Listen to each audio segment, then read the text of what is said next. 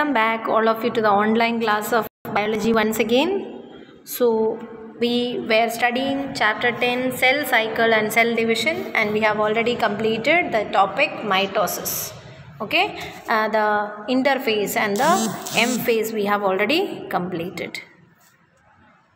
So what are the advantages of mitosis? Mitosis is also known as what? Equational division. Okay, and it is restricted to diploid cells. I told mainly it is what in animals diploid cells only can undergo the mitosis. But in some plants, lower plants, and also in certain very few insects, very few insects, like what?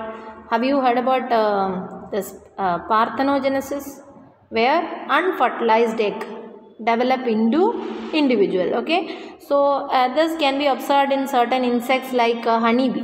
So in this very few organisms only, what the haploid cells can also undergo mitosis. Okay, so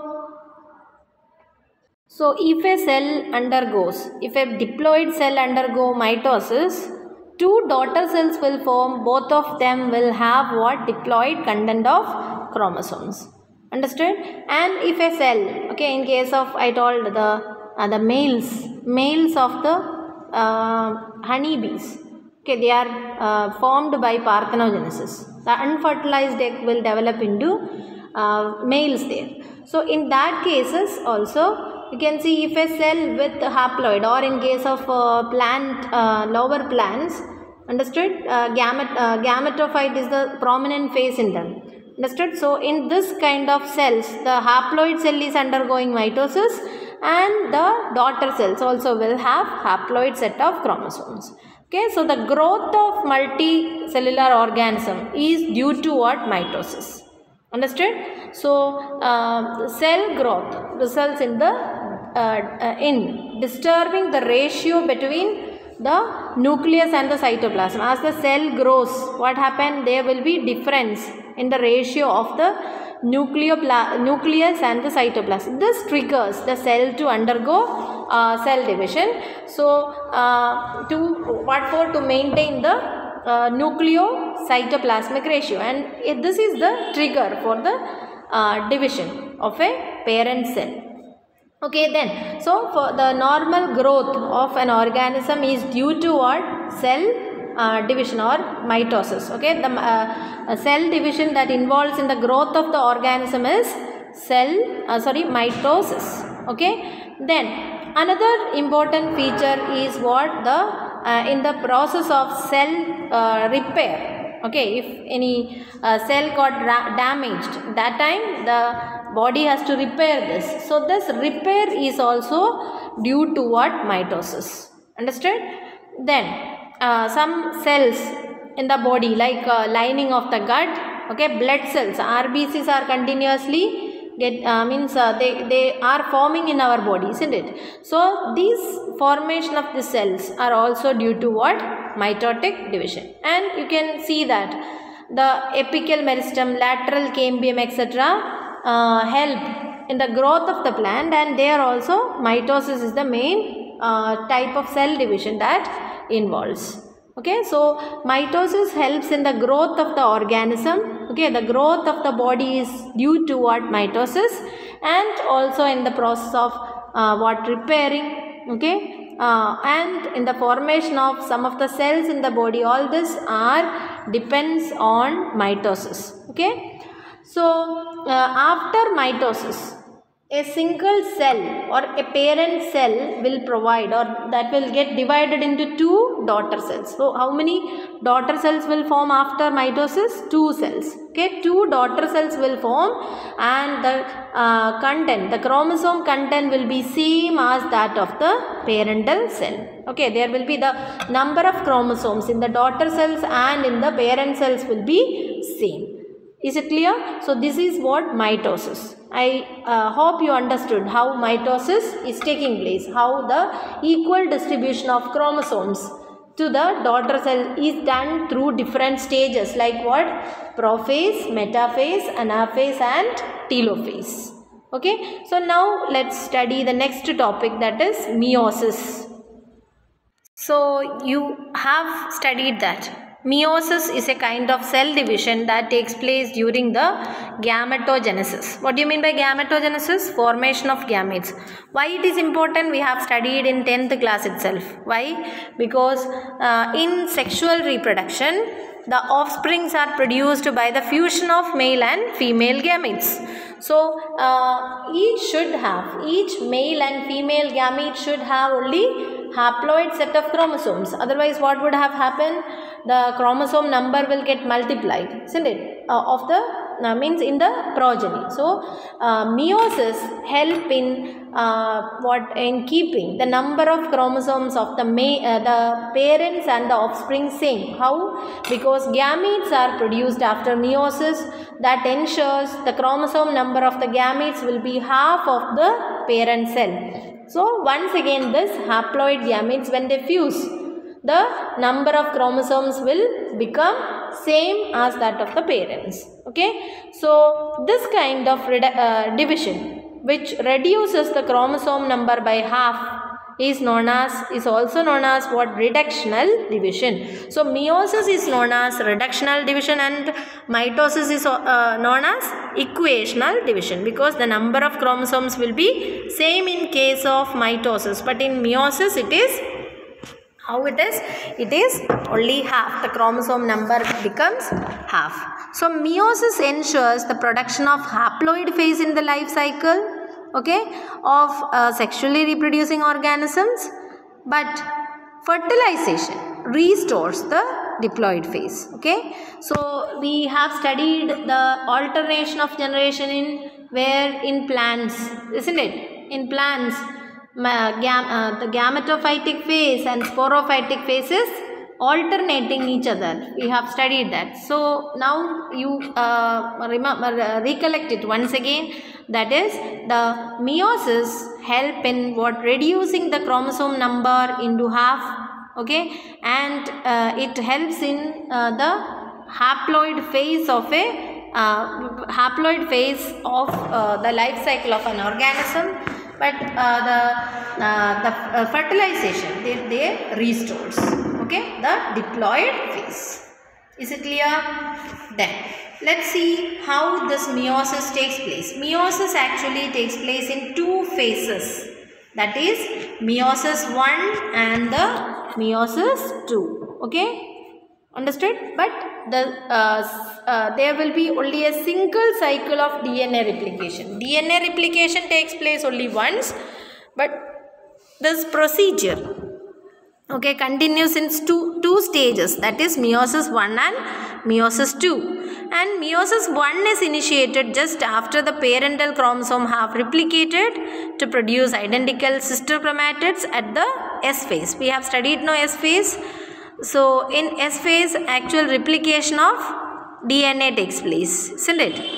And then other different features are involving in meiosis, like what? Pairing of homologous chromosomes, then recombination, etc. And we will study that in detail in between. Okay, and after meiosis, a parental cell will get divided into 4 cells. Is it clear? After mitosis, the parent cell is getting divided into 2, having the same number of chromosomes as that of the parent cell. But in case of meiosis, a parent cell will get divided into 4 cells. Okay, that we will study in detail how it is happening, and each cell will have only half the set of the chromosomes. Okay, half of the chromosomes of the parental cell. So let's study each step. Okay, the first we will study about the meiosis 1 and then we will go to the meiosis 2. Okay, so you can see that meiosis 1 completes in different phases, like, okay, prophase 1, metaphase 1, anaphase 1 and telophase 1. Okay, and likewise meiosis 2 is also having different steps like prophase 2, metaphase 2, anaphase 2 and telophase 2. So the different stages of meiosis will be referred as prophase 1, prophase 2, metaphase 1, okay, anaphase 1, telophase 1, etc. Okay, and if it is of meiosis 2, then it will be referred as what? Prophase 2, metaphase 2, anaphase 2 and telophase 2. Is it clear? Simply if we are saying that metaphase means what it is? The metaphase of mitosis. Is it clear? And if it is referred as anaphase 2, you should understand that it is the anaphase of meiosis 2. Is it clear? And if it is telophase 1, it will be of the telophase, it will be the telophase of meiosis 1. Is it clear? So in this two different stages, meiosis 1 and meiosis 2, the process of meiosis completes. Is it clear? Now let's study each phase in detail. So the first one is prophase 1. So the first phase of meiosis 1 is prophase 1. Okay, prophase 1, and prophase 1 is a extra long phase. Okay, and for further to make the studies easy, it is divided into 5 different phases. Okay, depends upon the chromosomal behavior, how the chromosomes are behaving on this in different time. Okay, depends on that. The prophase 1 is divided into different sub stages again. Okay, so they are, the first is leptotene, okay, zygote, pachytene, diplotene and diakinesis. This you have to learn. Okay, leptotene. Okay, first phase is what? Leptotene, then zygote, pachytene, diplotene and diakinesis. Okay, once again, leptotene, zygote, pachytene, diplotene and diakinesis. And let's see what is happening in all the stages. Okay, so during leptotene, it is the first stage where you can see chromosomes are formed. Okay, chromosomes are formed from where? From the chromatin network. You know that chromosomes are visible only during the cell division, isn't it? Otherwise, it will be just in the resting phase or in the interphase phase, it will be just like the chromatin network, isn't it? Thread-like structure. So, in leptotene is a part of prophase only. So, you can see the formation of chromosomes under the light microscope. Okay, then during the leptotene phase, slowly the compaction of chromosomes, that is the formation of chromosomes, okay, will takes place. And then the second phase is what? Zygote. So zygote is special. Why? Because here the pairing of homologous chromosomes takes place. Okay, pairing of homologous chromosome is the important event that is taking place in zygote. So what is this homologous chromosomes? You know that in a human cell, 23 pairs of chromosomes are there, isn't it? So in that, each pair, okay, for example, second pair or the third pair, or you can say 12th pair. So this 12th pair, each individual chromosome will have the same size, okay, same number of chromosomes, and they will carry the genes, okay, which are also same. For example, what the insulin gene, if you want to find out, that will be, not exactly, just one example I am giving. If it is in the 12th chromosome, you can see that 2 genes will be there. Okay, 2 genes or 2 alleles will be there. You have studied in 10th class, isn't it? Two alleles will be there in the same chromosome. You can see the alleles or the genes of this 2 chromosome of a pair will be same. Okay, the chromosome size will be there. Their number of genes will be same. So that kind of chromosomes are known as what? Homologous chromosomes. So in zygote, what happened? The chromosomes, the homologous chromosome will pair. Okay, and this process of association of this homologous chromosome is called synapsis. Okay, what it is? Synapsis, not synapse. It is synapsis. Okay, synapsis is the process of pairing of homologous chromosomes called. Okay. Now, if you see through the electron microscope, the chromosome synapses is accompanied by the formation of a complex structure that is known as synaptonymal complex. Okay, so what is synaptonymal complex? The complex structure formed by the synapses of what homologous chromosome is called what? Synaptonymal complex. Understood? Then, and the complex formed by the pair of synapsed homologous chromosome is called what? A bivalent or a tetrad. Okay, what it is? Bivalent or a tetrad. And then this will be more visible in the next stage, that is in the Pachytene. And these two phases, what are they? Leptotene and Zygotene. They are the short-lived phase when compared to the other phases. The next phase is what? Pachytene. Okay, and during this phase, the tetrads, how the tetrads are arranged, each centromere will have 2 chromatids, isn't it?